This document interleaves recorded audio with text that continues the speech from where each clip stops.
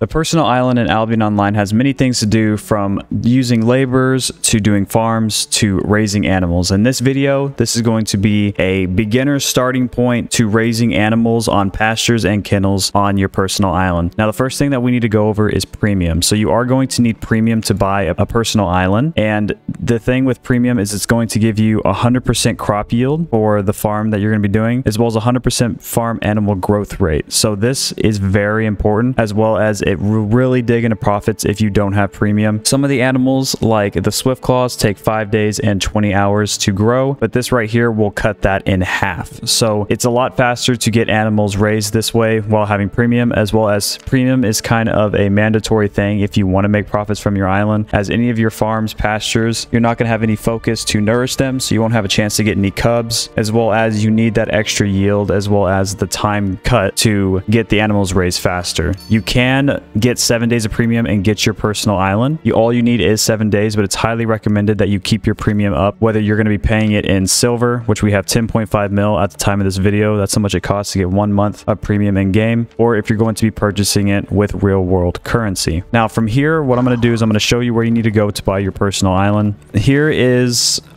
in Fort Sterling. So if we open up our map, we have this little island merchant. And what you're going to do is you're going to want to go to the island merchant, and they're going to give you an option to purchase your personal island. Now, here is a chart that'll show you the different prices for the personal island. When you initially buy it, you're not going to have any farm plots. So your kennels and pastures for raising animals are going to be on farm plots. When you first buy your island, you're not going to have any. When you get to tier 2, you'll have 1. And when you get to tier 5, you'll have 4. So it's recommended that you either have a tier 5 or tier 6 personal island, as this will help you be the most efficient in raising your animals as well as growing crops to feed the animals. So to get it to tier 5, you're going to need 2.7 million silver. To get it to tier 6, you're going to need 6.45 million silver. So 6,450,000 silver. Now, before we actually go to the island, there is a couple things that you want to know when it comes to kenneling. So if we go to the destiny board, we're going to be following down the trainee farmer, and then we go to harvester, and it's going to, if you've already done this, so if you planted any carrots or better, you'll have this unlocked. And the first thing that we're going to do is we're going to do chickens. So we're going to have to get baby chickens to raise, and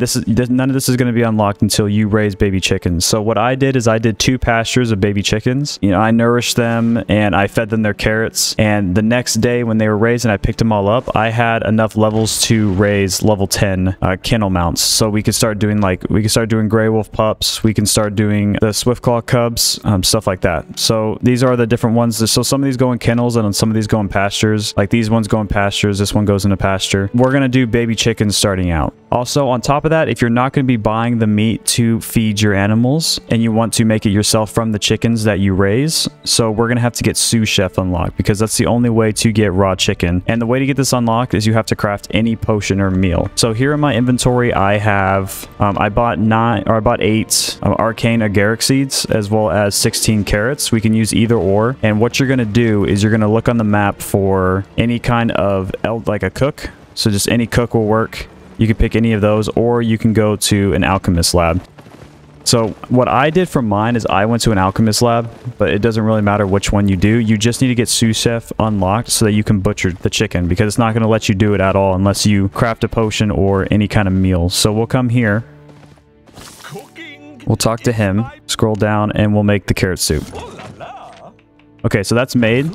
So that gave us enough to unlock Sous Chef. You could do that.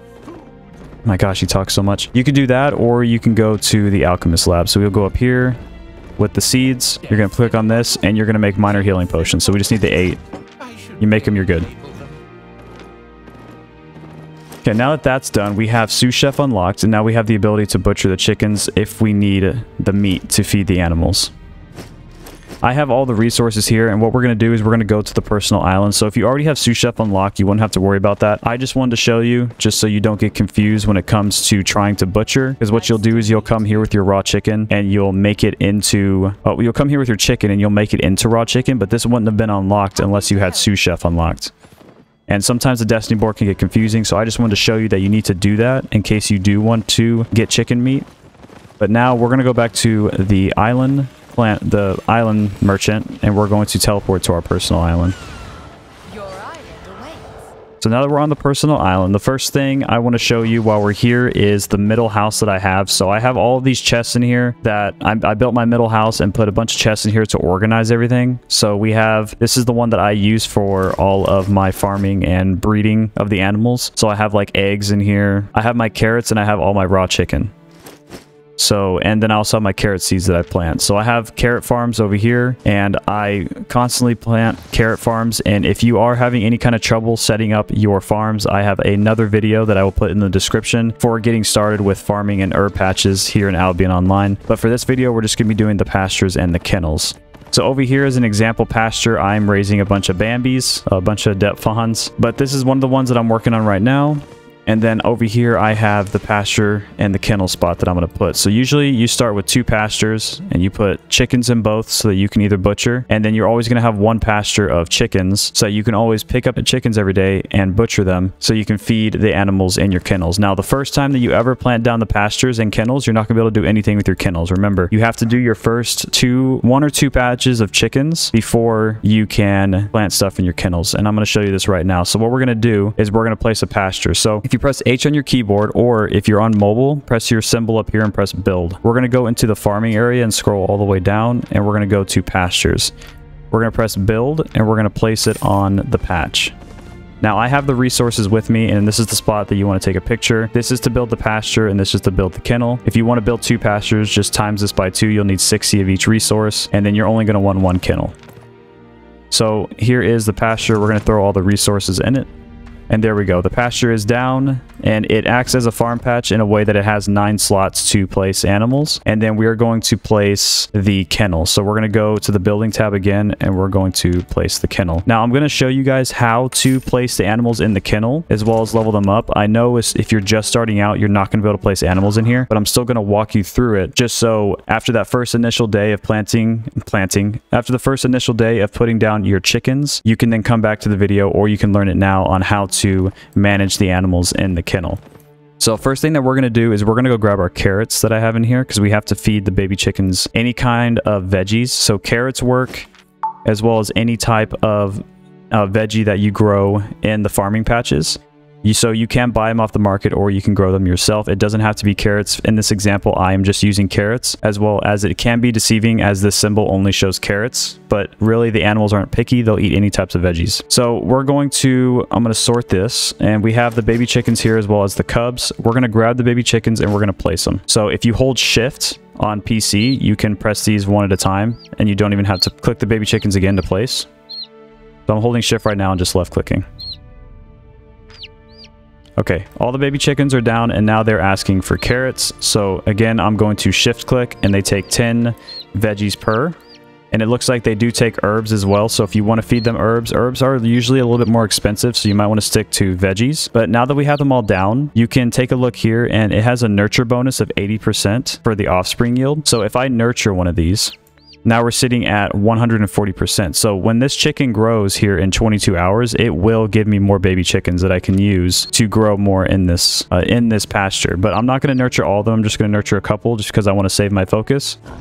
But that's all you need to do for the baby chickens. So once they become full-grown chickens, all you're going to do is you're going to click on the box and you're going to press pick up. So it's going to show these symbols, and you're going to see the little white chickens walking around, and you're just going to press pick up, and it'll pick it up from the patch and put it in your inventory. And then you can take it over to either the butcher in town, or if you have a butcher on your island, you could bring it on over, press raw chicken, and the tab will be, usually it's all the way over, but you can just throw it over and you can press craft, and then you'll have a bunch of raw chicken that you can use to feed the kenneled animals.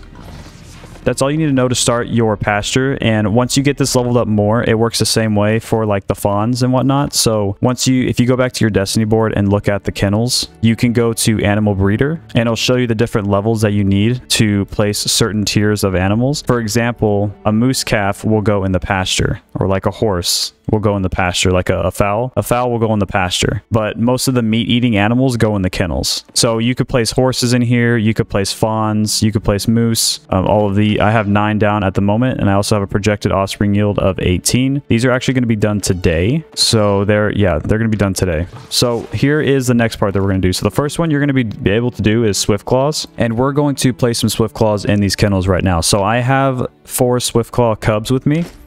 And all you're going to do is press place, and you can hold shift on PC and click them and put them all down one at a time. I did forget my chicken, so I'm going to cut the video. I'll be right back. Okay, we are back in the kennels. Now, all of these Swiftclaw cubs are asking for meat. So if we click on them, it's going to take 70 hours for them to grow as opposed to 5 days and 20 hours. So it is cut. Right now, it has no projected offspring yield, but if I nurture them, it'll give a 10% yield. So we're going to give them their meat. So we're just going to shift click them. It'll give them 29 raw meat per. We'll give them all the raw chicken that they need.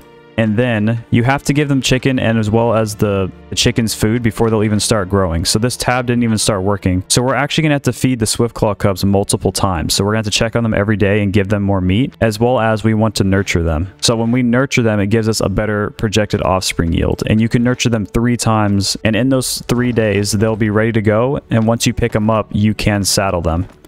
So from this point, this is all you need to know for the kennels as well as the pastures. If anyone watching this video has been doing kennels or pastures for a while and you want to add anything in the comments, that would be amazing, as it will help us build our knowledge as a community and help make these activities easier and more efficient. The next part we're going to show you is how to saddle the mounts. So when you get a Swiftclaw, it's going to be a tame Swiftclaw, and you're going to want to saddle the mounts. So I'm going to show you what I do to saddle them. Okay, so we're going to run through here, and what we're going to need is tier 5 leather. So it's going to be refined, essentially animals that are skinned. It's going to be refined tier 5 material.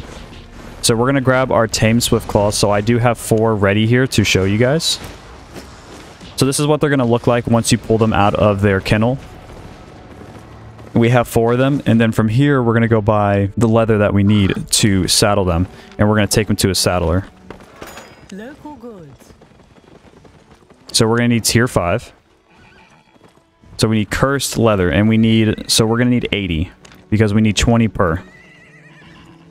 And you can do buy orders for this, or you can just straight up buy it. I usually just straight up buy it.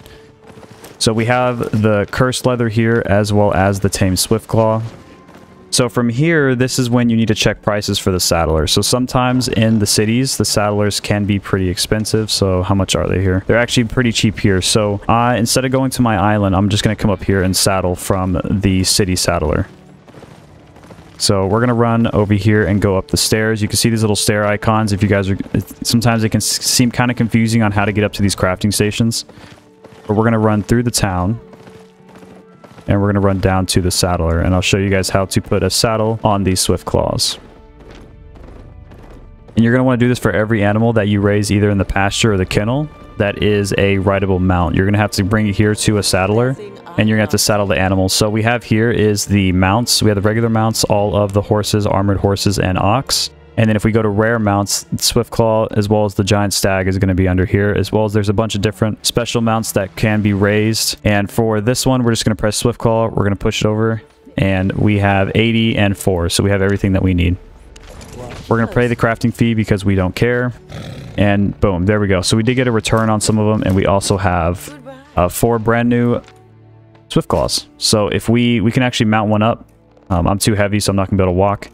But boom, there's one of our Swiftclaws. I have a skin on it at the moment, so we can take that off.